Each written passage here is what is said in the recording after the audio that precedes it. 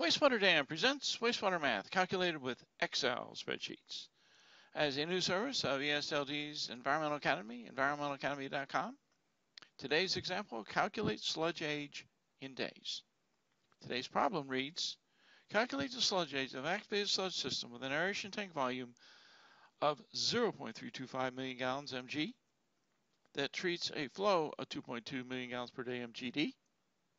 The primary clarifier effluent has total suspended solids TSS concentration of 65 milligrams per liter mgl, and the aeration tank mixed liquor suspended solids of MLSS concentration of 2,500 milligrams per liter mg/L.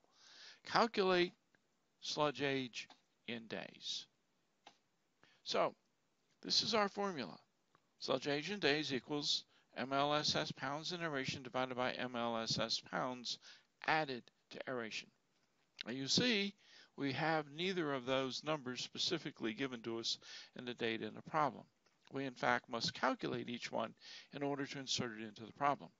So I have made two separate standalone videos calculating each one of those, and I'm going to put the answer, the solution to each of those in this formula, and then I'm going to link you to the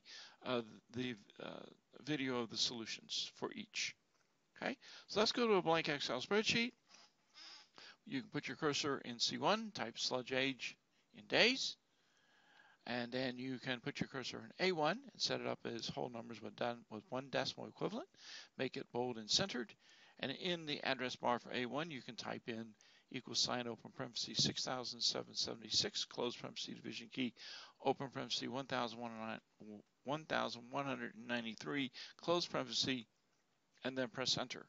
And in A1 you'll have your answer of 5.7 days of sludge age. Now the 6,776 pounds in aeration is calculated right here. This is the video, this is the solution. You can go to that video for an explanation and learning.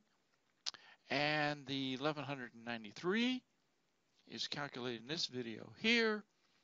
There's the title and the solution and a link, and you can go to the video for that one.